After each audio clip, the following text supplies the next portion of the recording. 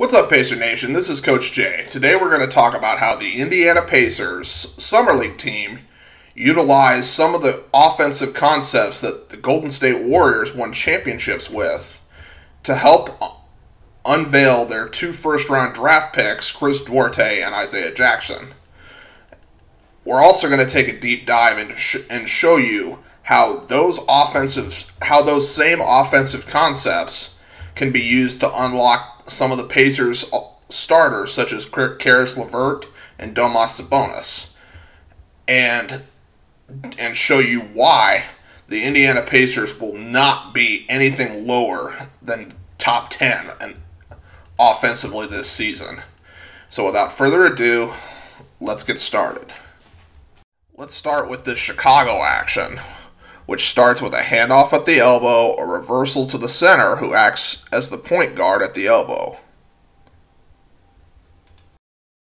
Imagine Brogdon playing Sykes' role and Sabonis playing Jackson's role in this set. How the heck can you guard this? Now let's look at the Warriors running this exact same set.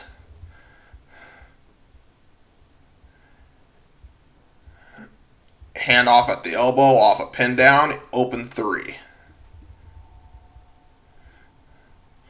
Bogut is acting as a point center, much the same way that Sabonis would within our offense.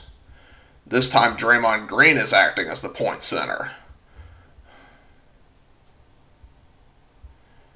I want you to picture LeVert and Brogdon and Warren screening for each other at the elbow. This is going to create easy shots and a lot of back doors because teams can only stop one of those guys at a time. The Pacers have so many great cutters and screeners offensively. This should be a lethal set within their offense.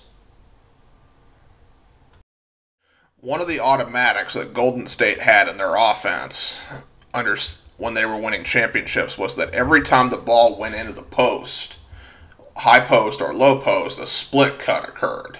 A split cut is when the post feeder screens away for the strong side guard or wing, creating a two-man game on top, allowing the big man to make the pass to the open man.